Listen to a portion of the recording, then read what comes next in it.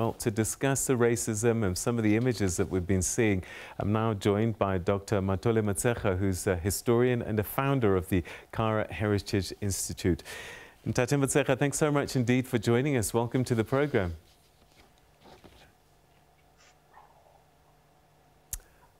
Hello, Dr. Motshekga, can you hear me? I can hear you. Ah, great.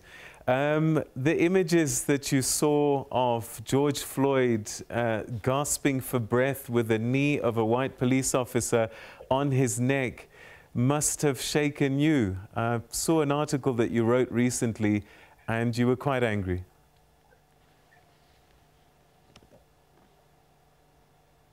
Very, very angry, because this cold-blooded murder of the blameless George Floyd by Donald Trump police is the resurgence of racism against the African humanity in the US, which is as dangerous as the coronavirus and which is a threat to international peace, prosperity, and stability. Just last year in 2019, Africa and the diaspora commemorated the 400 years anniversary of the transatlantic slave trade, which was justified by racism by European American Christian slave traders. One would have expected that by now that they were left off the hook without even an apology, a confession, repatriation, that they would not do what they did to brother George Floyd. It's really disgusting that 400 years after this transatlantic slave trade, this can be done to an African American. They are not even ashamed that they call themselves Christians. All right, Dr. Motshekga, in your article, which I read, you trace the roots of racism to way, way back. Take us back to when you think that the problems of racism started to surface in history. The problem started when an Ethiopian or Nubian African fathered a child with Sarah, the wife of Abraham, and fathered Isaac. And there was an attempt to kill Isaac because he was black. And when Abraham could not kill him, he fathered Jacob, later known as Israel. And Israel fathered 12 tribes, and these 12 tribes were grandchildren of Africans, which means the 12 tribes of Israel were actually the descendants of African people. But today, the Bible was revised more than 1,000 times by Europeans to justify a blatant lie that Africans are descendants of Ham, the son of Noah, when Noah and his grandfather Adam were only supposedly created 4,004 years BC, when we had already built pyramids, we had built sun temples, we had built universities. So it's a blatant lie that we descended from the son of Ham, the child of Noah. Noah is very young. Africa is very old. All right, so are you saying that perhaps some of the racism that we see and experience today has its roots in religion over time? It has roots in religion, but religion is not a bad thing. But Europeans, white Europeans, they revised the original Bible, which was written by African theologians at the University of Alexandria.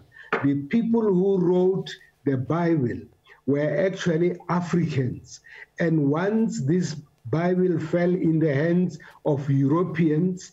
They whitewashed the personalities in the Bible and made God white, angels white, and they made everything white, and then they painted the real authors of the Bible, including Yeshua ben Miriam, because Jesus was a black man. He was killed because he was a black man. And they say he was killed for our sins. Which sins? We had not committed any sins, and they killed him. So George Floyd is killed like Jesus because of the color of his skin. So this racism goes from the falsification of human history, of the falsification of the Bible, and that's why right now our people may think that there's something wrong with religion. There's nothing wrong with religion. There's something greatly wrong with the whites who revise the Bible, who say it is the word of God. How do you revise the word of God unless you have had breakfast with God? Which white man has had breakfast with God? Which white man has seen God? So what do we do in 2020? We see what's playing out with the killings of people like George Floyd, who represents many of such like that. And I keep wondering, if all of this happened and started in history, why is it the children and the children of those originators carry this racism with them in 2020? What we need to do is to rewrite the history of the world. The history of humanity did not start with Adam and Eve. Adam and Eve's history starts in 4004 BC.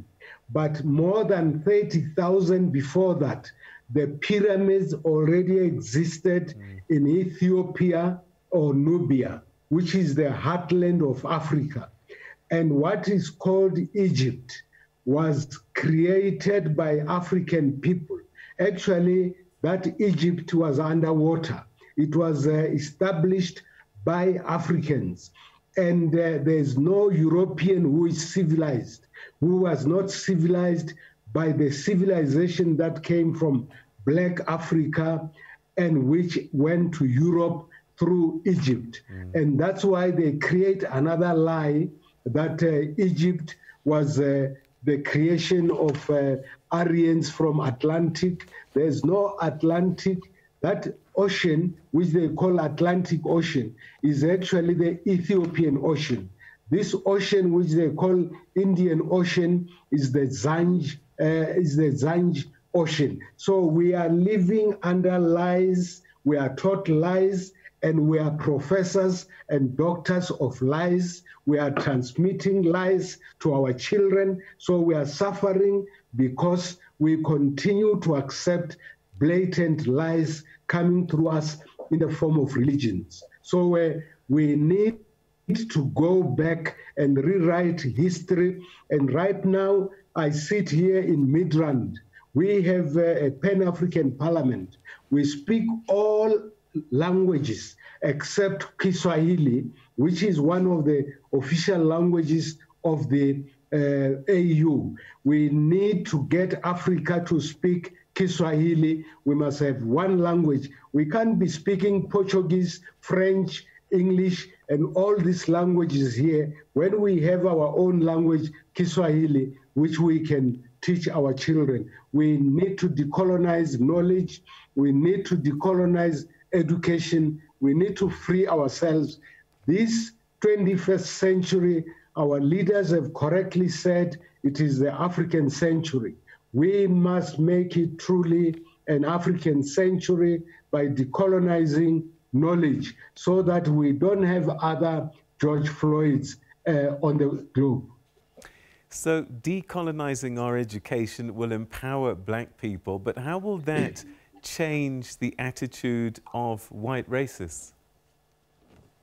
They will know that the African people are the first of humanity, and that has been recorded by white people, they will know that actually what they call Western civilization is not Western civilization, is stolen African civilization.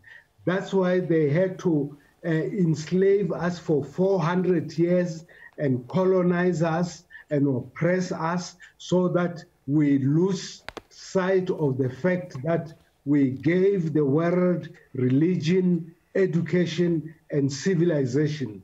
Now is the time that we have to wake up and say, we are the father of humanity. Africa is the father of humanity. Africa is the father of civilization. So all these books which are being sold are really a propagation of lies, and we must start rewriting these books, because African people today are the principal transmitters of the lies, blue lies created by racists. We have to change the situation. We cannot afford to have another Floyd. Floyd is the last that must have died because of the color of his skin. All right, so this is the African century, but one of the things that we need to find is unity on the continent. And I'm starting to see a rise again, sadly, of Afrophobia. How do we manage this, and what do you think caused it in the first instance?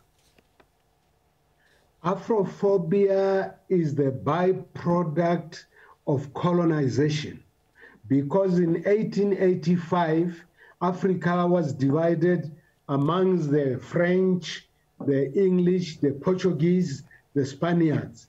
Now that's why some people today are proud to be Anglophone, others are proud to be Saxophone. And when we meet here in the Pan-African Parliament, we must speak French, we must speak English, we must speak Spanish, and we see differences amongst ourselves which should not exist. So that's why I say we need a lingua franca, which is Kiswahili, and I must congratulate the African leadership in the SADC countries who decided in Tanzania that Kiswahili must be the official language. The University of Namibia is teaching Kiswahili. The University of Zimbabwe is teaching Kiswahili. And all countries, all universities on the continent must teach Kiswahili. We must communicate, and we must stop to be Anglophone or Saxophone. We are fighting amongst ourselves as Africans because we are fighting for crumbs falling from the tables of the former slave masters and colonial masters. And that's why today we are proud to be free. But this is not freedom.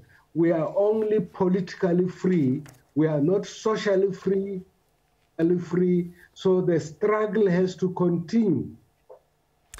Dr. Motshekga, we're going to have to leave it there, but I think we're going to have a few more conversations in the coming weeks. Thanks so much indeed for this being the first one. I look forward to chatting to you again soon.